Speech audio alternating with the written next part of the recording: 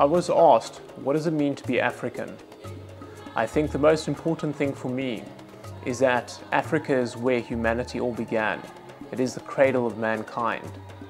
When I think of Africans, I also think about the pure strength that they have, their determination and the ability to come over any diversities that they've challenged.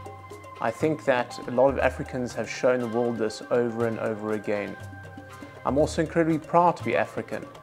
We have so many fantastic cultures.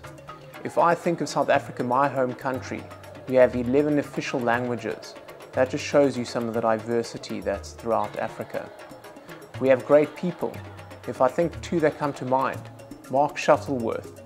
He was the second private trip to space. That is a great achievement.